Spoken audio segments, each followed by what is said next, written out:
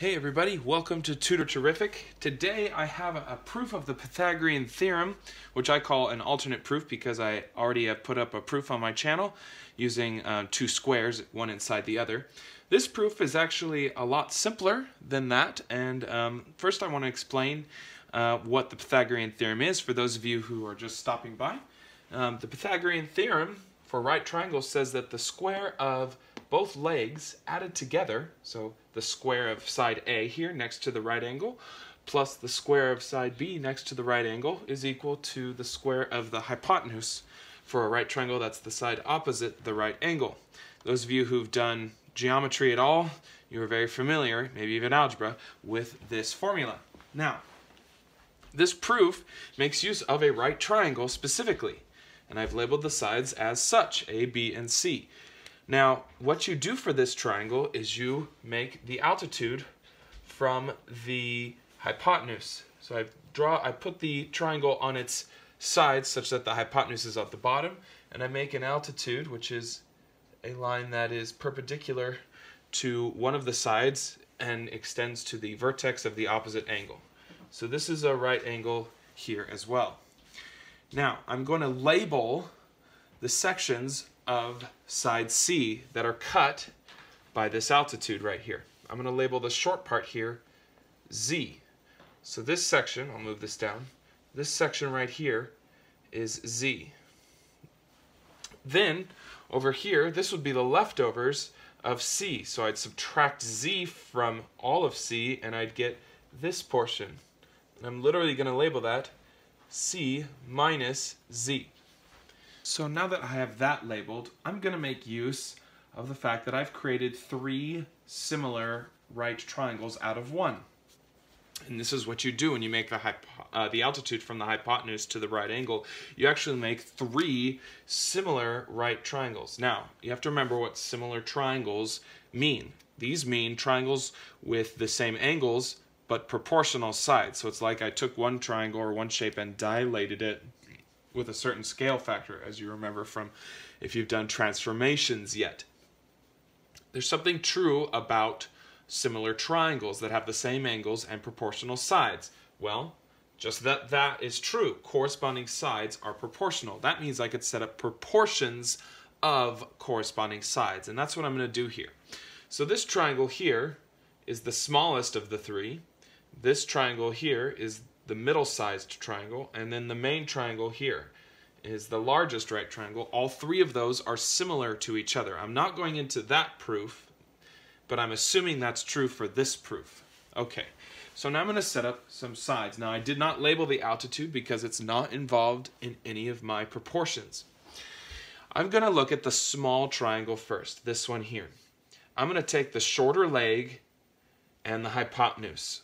I'm going to make a ratio of those two sides, Z over A. Okay, now I'm going to look at and set that proportion equal, that ratio equal to that same ratio of sides in the large triangle. Okay, that would be the short leg would be A for the big triangle, and the hypotenuse would be C. So for the small triangle, it was short leg Z over hypotenuse A. And then the large triangle, that's short side A over hypotenuse C. Okay, so Z over A would equal A over C. This is what some people refer to as baby equals mama type proportion, where we've got the small sides in a ratio of the smaller figure on one side and the larger sides of the larger figure on the other side of your proportion. This is one proportion you're going to use.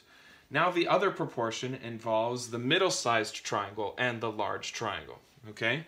I'm going to do the same thing here, but with the larger leg. I'm going to set up a ratio of the larger leg, which is C minus Z, over the hypotenuse B.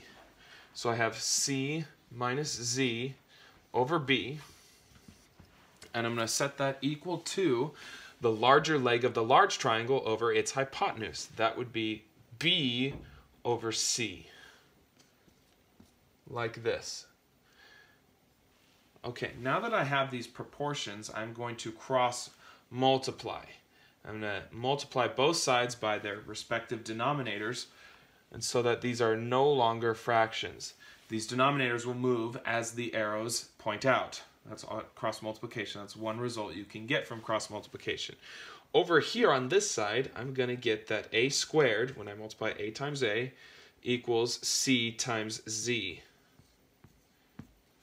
Okay, and yes, I can reorder where those end up because of the commutative property or the associative property. A equals b is the same as b equals a.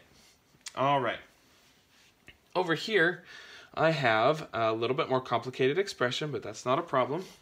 I have that b squared equals, now this is c times c minus z.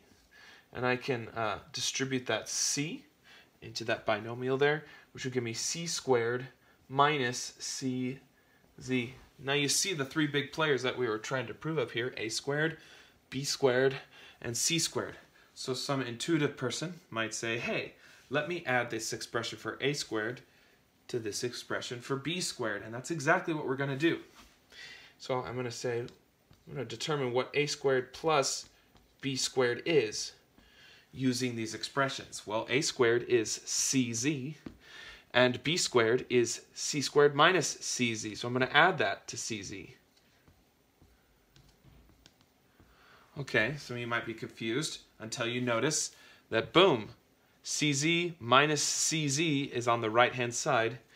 That's going to cancel, which leaves you a squared plus b squared equals c squared, which is what we were trying to prove. We've just proven the Pythagorean theorem using similar triangles. A very simple method and a good one to know as an alternative to my other videos method, which again uses two squares, one inside the other.